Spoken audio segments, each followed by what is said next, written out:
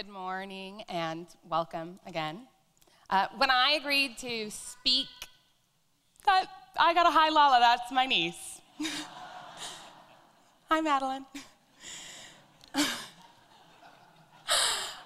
When I agreed to speak in chapel on Grandparents' Day, I did so for two reasons. One, I knew that my grandparents would come from Mesa, Arizona, where they live. They are here today, Pastor Wally and Doris Robbins, and I can hardly say how glad I am that they could be here. And two, though I was told I didn't have to frame my chapel talk around anything grandparenty, I knew I'd have plenty to say if I did. Because while I can't quite imagine constructing a theology of grandparenting or finding how being grandchildren is an analogy for the Christian life, I can tell you that I've been well taught by my grandmother and my grandfather what it means to be brought into the family of God, and I can honor them today by reflecting with you on our salvation in these terms. My grandparents have shaped me in ways that I'll never be fully able to articulate. Our most formative relationships are, of course, the least expressible. Still, let me share a few things. My grandpa, a pastor, when he retired for the first time, and he didn't stay retired for long, he continued pastoring about 15 years after his first retirement. He let sixth grade Melissa plunder his library, which he was downsizing, and I got to rummage through for books that I still have. If he didn't inspire, he certainly encouraged my appetite for reading and for study, which is obviously a fixture of my adult life. My grandmother's inimitable kindness was a perpetual balm for a girl whose childhood was on the lonely side. Friday night sleepovers at grandma's with my going to grandma's tote bag filled what would have otherwise been a light social calendar in elementary school and maybe high school too. And on the lighter side, though it's less significant to me, it has become a family joke how I seem to take my cue for all of my hobbies from my grandfather. Chief among the ones I have committed to in the last few years are cycling and beekeeping. And I do take every opportunity to tell crowds of people that I keep bees, which I don't know why I think that's the sort of thing you should tell people if you want them to like you. And my grandmother, who calls me regularly to read passages of a devotional book for grandmas that I gave her in 1996, and she still reads through every year. She brings out my best affections, and in her precious self, she stands as a reprimand to my cynical disposition. What's more to the point today is that it seems clear to me that my grandparents are two of the most instrumental figures in my Christian testimony. They have taught me how good it is to be in the family of God, and they have shown me that it's an extraordinary work of God to use the ordinary means of our families to bring us to faith. And let me make this caveat, because I know that not everyone in this room has had good family experience as a background to their Christian life. To the extent that your family experience has been safe and good, I hope you hear today why being in the family of God is better by far. And to the extent that your family experience has been disappointing, please hear today the good news of your membership in a far better family, the family of God. Testimony is one of the subjects of my talk today. I used to regret mine. Growing up in a Christian home didn't have the spice I wanted in a personal narrative. I distinctly remember a bike ride with one of my sisters someday following testimony night in youth group, and we both were bemoaning our testimonies.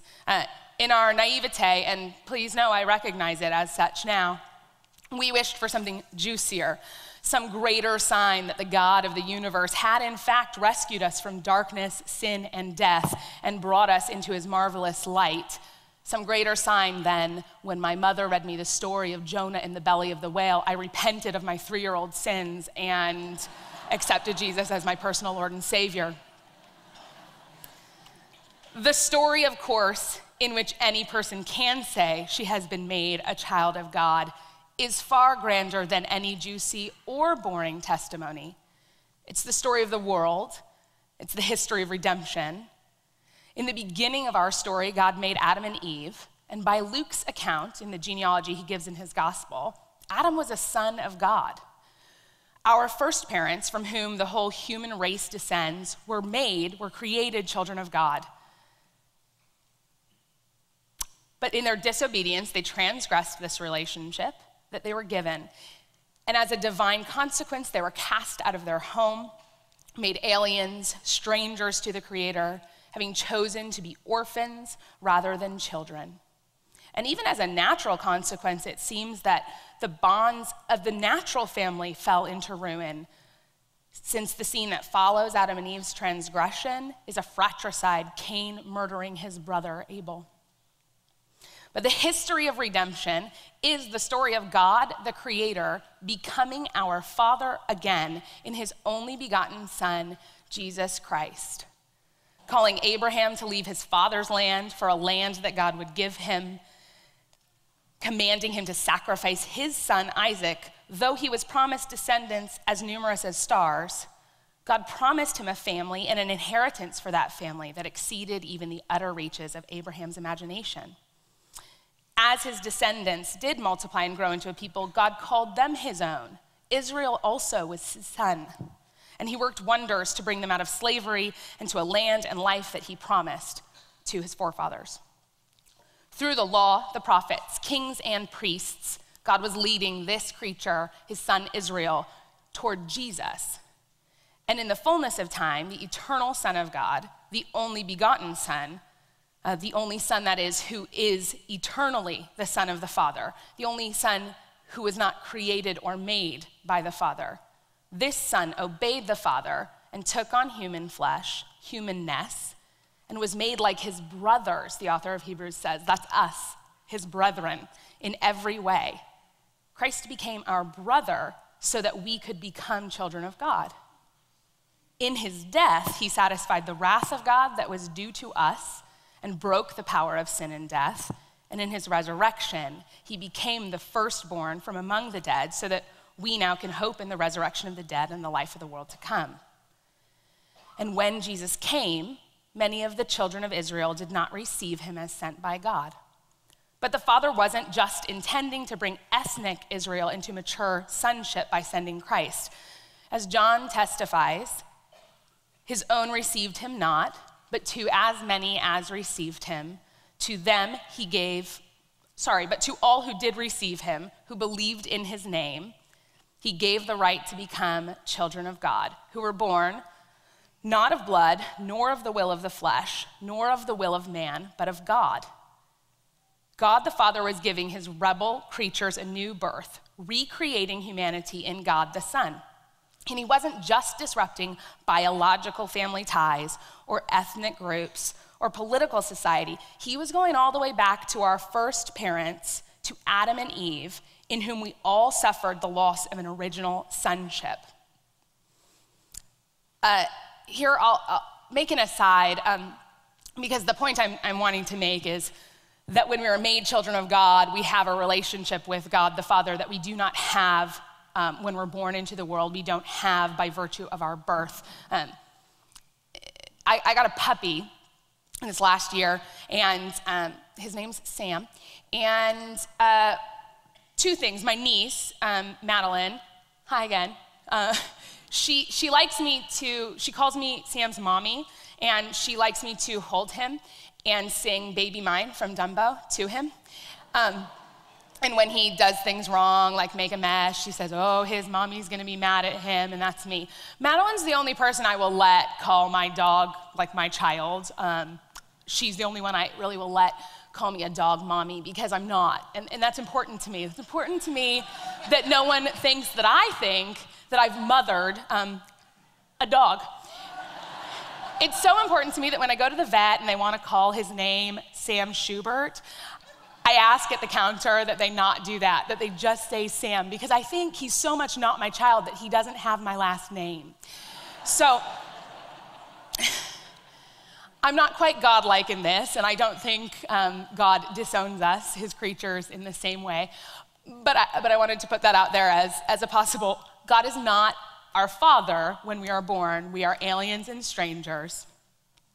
But there are two ways that the scriptures explain God does make us his children. One is that we're born again, and the other is that we're adopted.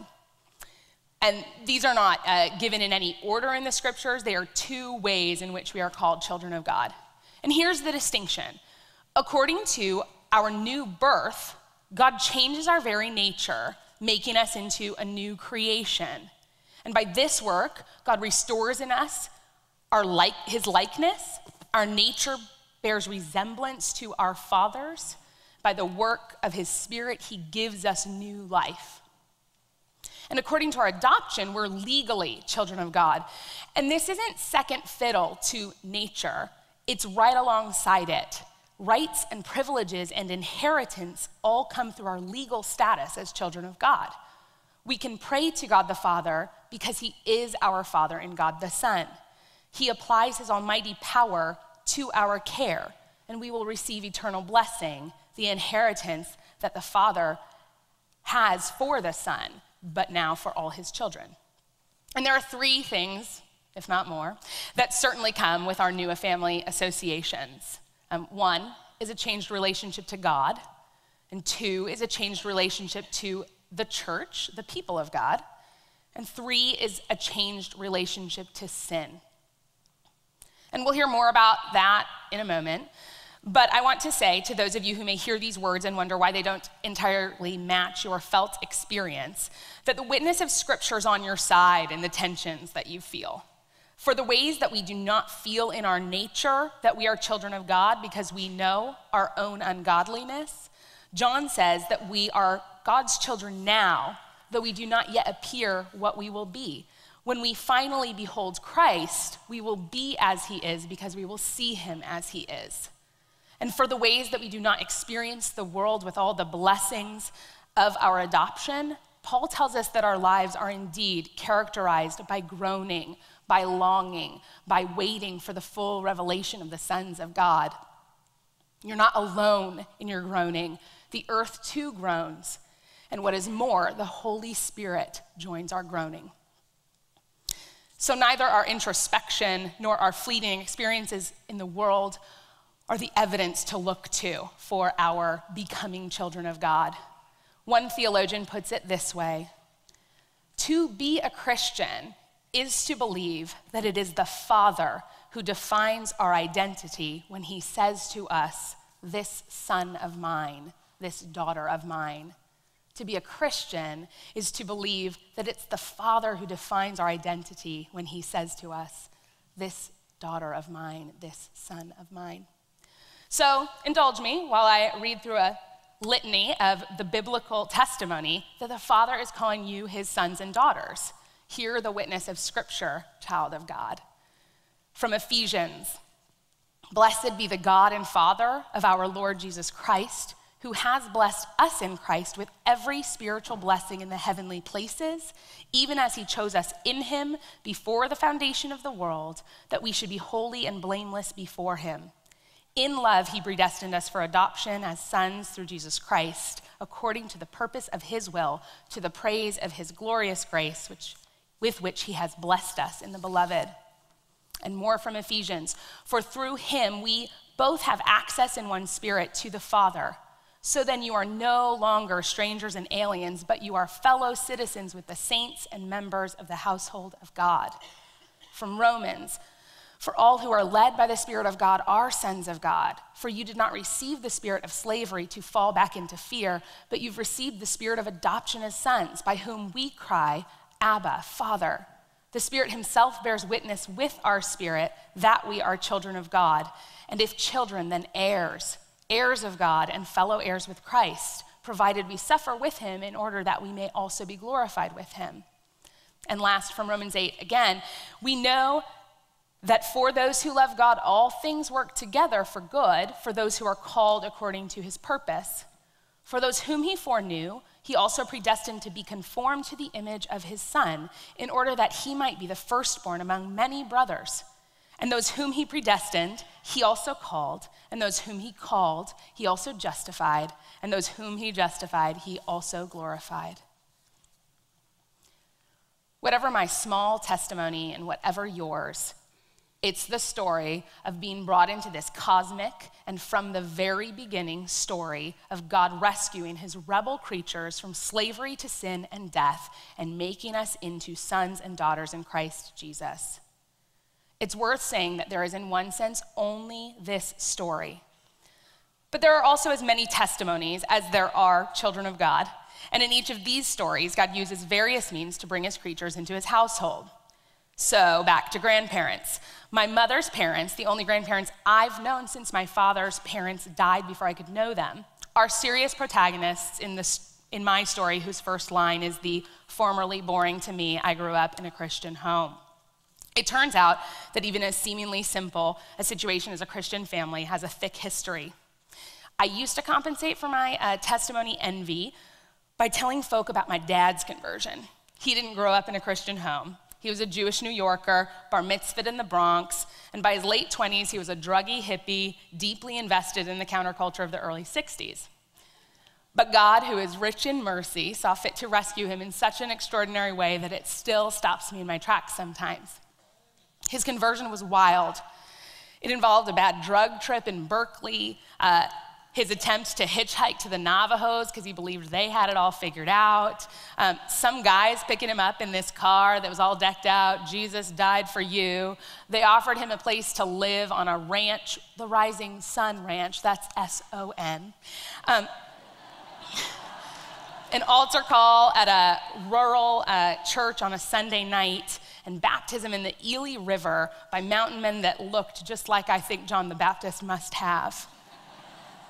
Meanwhile, back in New Jersey, my mother's parents, faithful pastor and his faithful pastor's wife, had raised my mother in a Christian home. Just after high school, she made her way from the East Coast to the West to join a church in Santa Barbara that was trying to get back to the roots of Christianity, living in common, fellowshipping daily. And my father and mother met here in that church at Isla Vista. They didn't date before they were married. They decided to get married, and I think did so within a week. My father's first proposal actually was a total flop. He asked her, "What do you think of marriage?" And it took her like an hour to figure out for sure he meant, "Do you want to marry me?" And by then, the conversation was past, you know? So second try, he sealed the deal. Okay, my grandparents weren't even able to travel to their daughter's wedding because my grandfather had just broken his Achilles tendon. All this to say, their barely 19-year-old daughter married a 28-year-old ex-hippie new Christian. It may not be quite a parent's nightmare, but it's not without cause for alarm, right? My grandma and grandpa welcomed my father into their family, believing that he had truly been born of God. And they loved him from the first so well and so deeply. I always used to love the wild Berkeley part of my dad's conversion experience best, but now I think I love this part even more. In a conversation a few years back with my father about his conversion, we talked a bit about his own experience of his biological family, which was marked by sorrow because of the early death of his mother and his father's disinheriting him later in his life. My father's voice broke as he said, "I was just a boy when my mother died," and we were quiet. And then he continued, "But your grandmother was like a mother to me, and your grandfather. For those first few years, I would just go and find him in the garage where he was working on his projects, and I would stay there for hours, sometimes being quiet and sometimes peppering him with questions he was faithful to answer." I can't get over how good this is. My mother's parents, believing that my father was truly made a member of the family of God, were parents to him when his own couldn't be. And this was one of the core ways that he became a Christian father, one who, with my Christian mother, who has her own story of becoming a child of God, raised me and my sisters in a Christian home. At some point in my life, I'll be honest, it was when I was sitting where you are, my priority was making my faith my own. And I didn't give much credence to the thought that God had been working through family to make me his own. Most of you, I'm sure, have felt in this season the need to own your faith. And this is surely a good impulse and a crucial project. Bear in mind, though, that making your faith your own as an emerging adult need not mean that you reject the means by which God has given you the faith you now seek to hold for yourself. Here again, I will speak of my grandparents. They're among the quotidian, the most daily and ordinary ways that God has kept me, despite the tensions and difficulties of this world which threaten my faith and my fidelity. What would be insufficient grounds for faith, that my grandparents love Jesus and want me to also, turns out to be one of the strong threads by which God binds my wandering heart to himself. A few years back, my grandfather took all these cassette tapes of my grandma, mostly talking to me and my sisters in our early childhood, and he burned them onto a CD. These are, of course, family treasures, points of origin for a number of long-standing family jokes, reminders of our early childhood personalities, etc.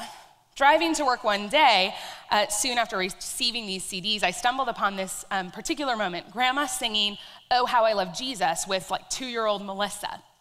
And there's this little interview part that's like, "Oh, Lissa, do you love Jesus? Oh, yes, I love Jesus. Are you sure you love Jesus? I'm sure I love Jesus. Tell me why you love Jesus. Here's why I love Jesus, because he first loved me."